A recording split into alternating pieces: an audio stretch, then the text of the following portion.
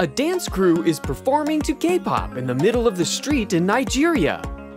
Nigeria's dancing skills are well known due to its good results every year at the Changwon K-pop World Festival Finals, including the Best Performance Award in 2016 and Best Story Award in 2021. Did you know that there is a K-pop dance academy in Nigeria where anyone interested can learn to dance with a Korean choreographer? Maybe this academy is behind Nigeria's award-winning dance skills.